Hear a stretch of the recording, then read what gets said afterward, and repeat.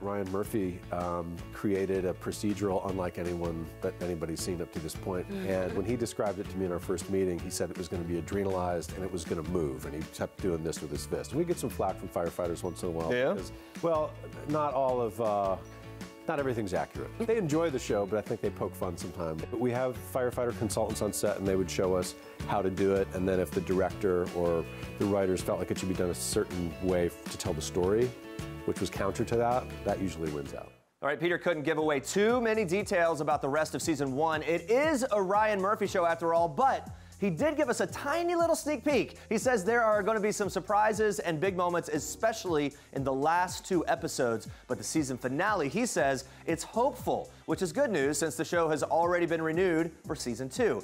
And guys, we are People Magazine, so we couldn't let Peter go without asking him what he thinks about his named doppelganger, at least in the way it's spelled pretty much, Peter Krause from The Bachelorette. There's been some confusion, especially when the names of the men vying for Rachel's heart were initially announced last year. But to this day, you can't do a Google search on one without finding out what the other is up to. So is Peter Krause aware of all this, and what does he think about it?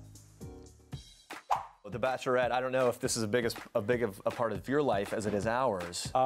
It's not. Okay. I'm sorry to say. Okay. Or maybe I'm not sorry, but I do watch I've watched The Amazing Race and things like that, but I've not been a Is that like your guilty pleasure TV show? That, and then it used to be, because it was on in the afternoon when I'd sometimes get off work, Fresh Prince of Bel-Air. Oh my Nice. goodness. Now this is a story all about how my life got flipped, turned upside down. Will Smith is a funny guy.